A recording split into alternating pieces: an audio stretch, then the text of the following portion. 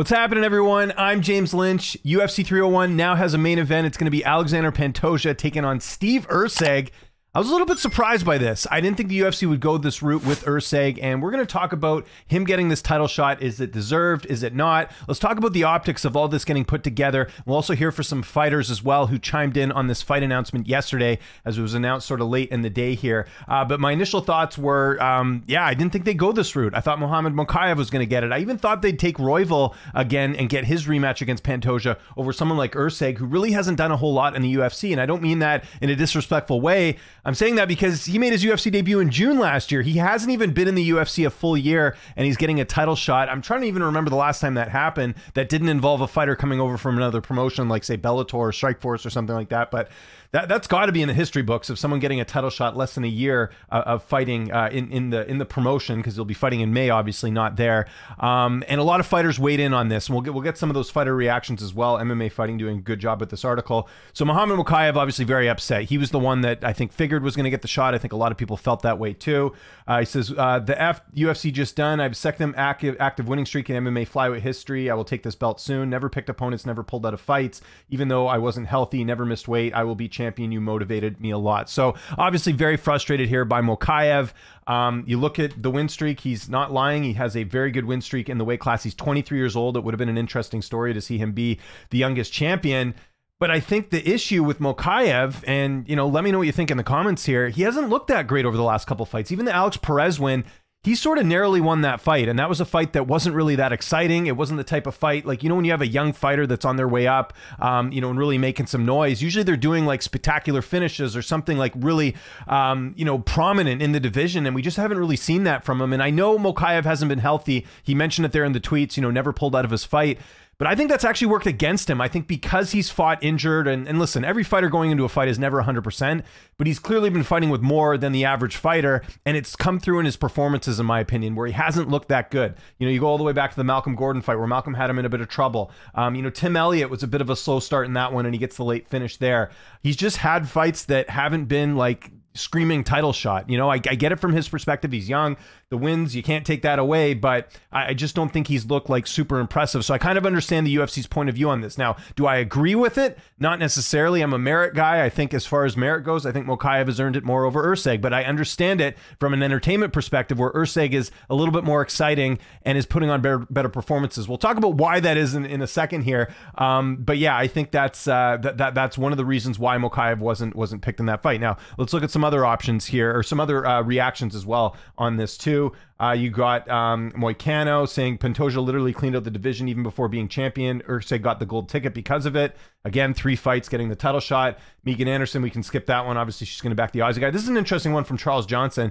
UFC giving Erceg a title fight after 2 fights in the promotion is brutal to the division. It's technically been 3, but so many guys working their way up with longer active win streaks finishes. My only guess is I'm assuming Pantoja asked for him, not saying he can't win, but what are the rankings for? So Johnson, one of the fighters, not happy with Erceg getting the shot. And again, I understand it from Johnson's perspective, where he's been in the UFC a lot longer. You know, not that he would deserve a title shot, but I can understand only after a couple of fights there. And then you have obviously Jake Hadley surprisingly coming to the defense of Mokaev.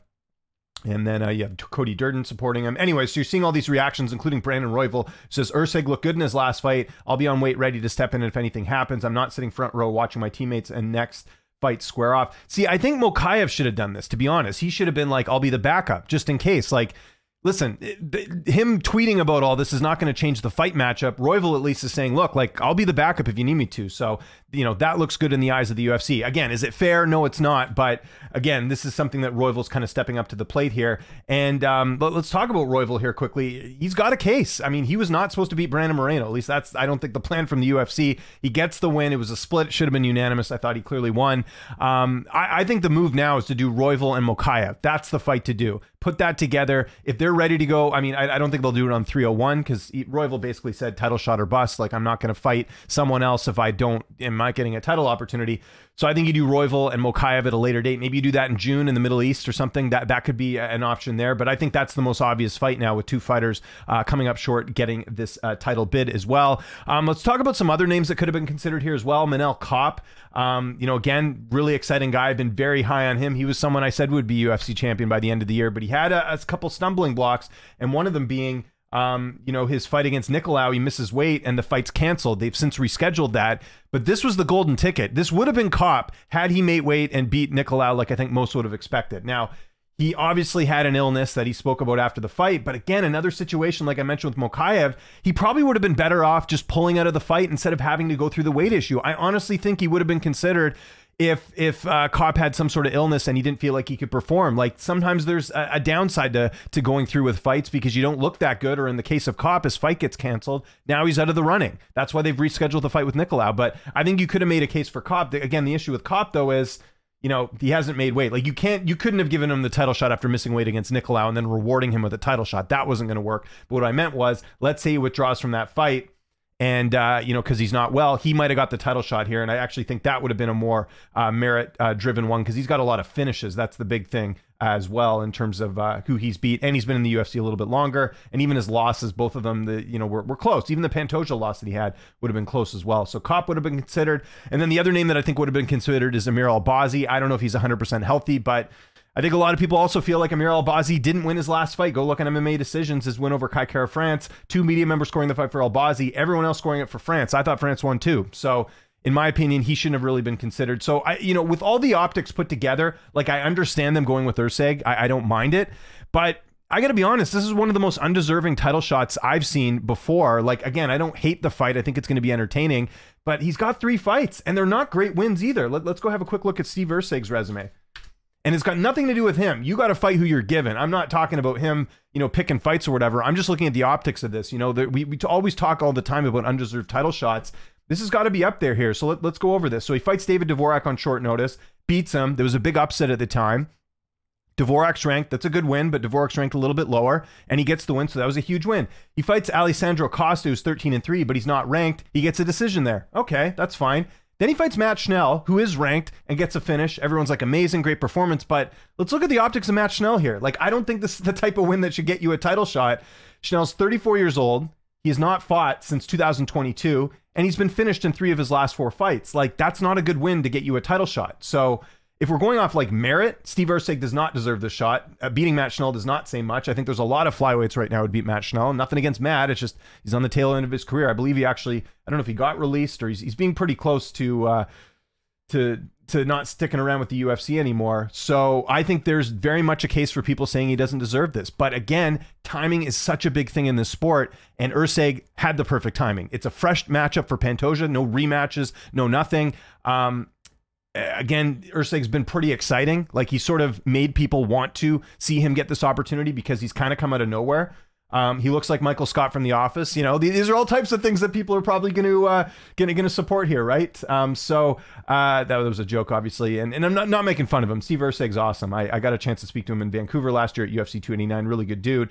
So yeah, like I get it, and I think it's going to be a good fight, but I mean, this will go down as one of the most undeserving title shots, in my opinion, if we're going off merit. And again, there's so many fighters that have had undeserved title shots. I could do a whole video on that, but it's going to be a fun fight. Now, let's talk about the fact that this is the main event for UFC 301, because I do not think this is going to sell very well. I think there's going to be very little interest in this card. I think it's always a really bad business strategy to have the flyweights headline a UFC card. And I'm not disrespecting the fighters. I'm looking at this from a business perspective.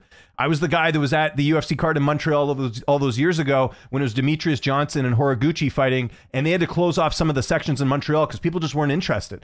And listen, I know that's one of the greatest fights as far as 2 flyweights together, but it's just the flyweight main events never typically do too well. And this is a result of something I talk about in all of my videos.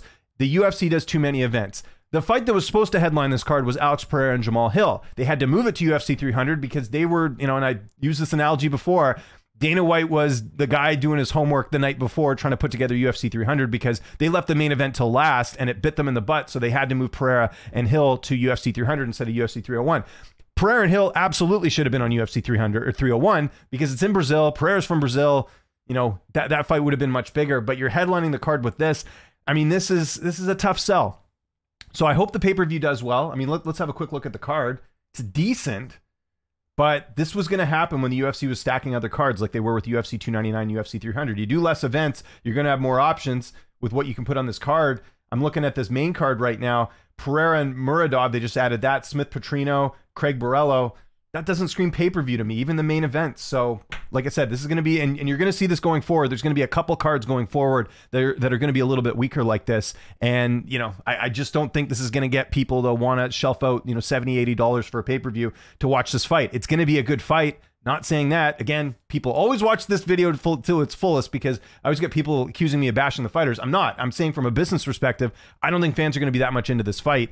And if the UFC wasn't so hell-bent on doing as many events as they're doing, you know, then we wouldn't be in this situation. So my final verdict on this is I think the fight's going to be exciting. I'm looking forward to the fight. I'm going to watch the pay-per-view. I have to. It's part of my job. But Steve Erceg is only getting this title shot because of timing. If we're going off merit, if we're going off other things that he's done in his UFC career, he does not deserve it. But that's not up to me. It's not up to him either. It's up to the UFC. They're the ones that book the fights. So I want to know what you guys think in the comment section below. What was your reaction to hearing the title fight? Do you think he deserves it? You think they should have given it to someone else? I want to hear your opinions on all this stuff because I think it's important to kind of talk about this. And who do you think wins the fight? I'm going with Pantoja. Again, Erceg's fought no one close to Pantoja. Right now, I'm leaning Pantoja. I think he's going to be like a 2 to 3 to 1 favorite, I would think. Just because, again, Erceg hasn't proved a ton. Maybe he shows us that he can in this fight. That's what's always interesting about fighting. Anyone can win a fight, but it's going to be very interesting. So follow me on Twitter, TikTok, Instagram, @LynchOnSports. If you have any other video ideas or topics you want me to discuss, leave a suggestion in the comments. Always like to hear from you guys. I'm James Lynch. Thanks so much for watching, and I'll see you next time.